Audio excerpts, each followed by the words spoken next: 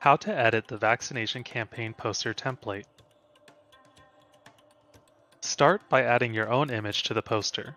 You can add an image by dragging and dropping the file onto the template. You can also add images by selecting Insert, then selecting Pictures, and then select From this device. A window will appear and allow you to navigate to the image file. Select it and choose Insert. Once the image has been added, it needs to go behind the poster graphic. Select Arrange, and then select Send to Back.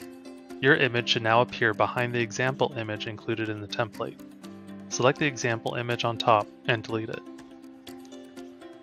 The image can now be cropped to the size of the poster. Right-click on the image and select Crop from the menu that appears. Then, use the black handles that appear on the edges of the image to adjust the borders of the image to match the edges of the poster. Click outside of the image to finish cropping.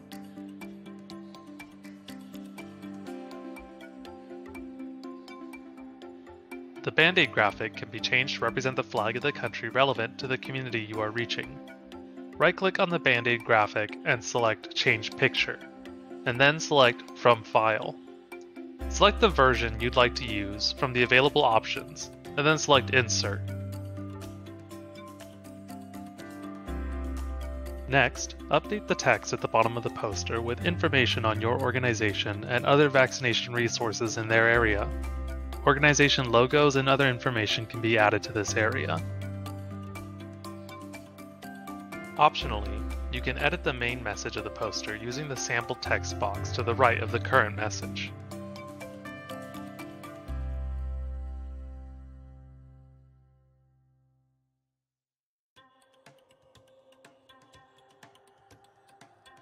Once the new message is finalized, delete the message already on the poster and select the replacement. Then select Arrange and select Align, then select Align Center.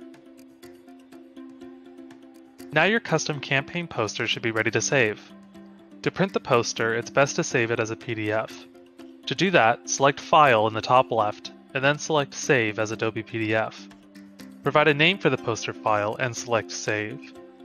You can also save the file as a JPEG for use on social media, websites, or elsewhere online. Select File and then select Save As. Under the field with the file name, there is a drop-down menu of file types. Select JPEG from this list and then select Save.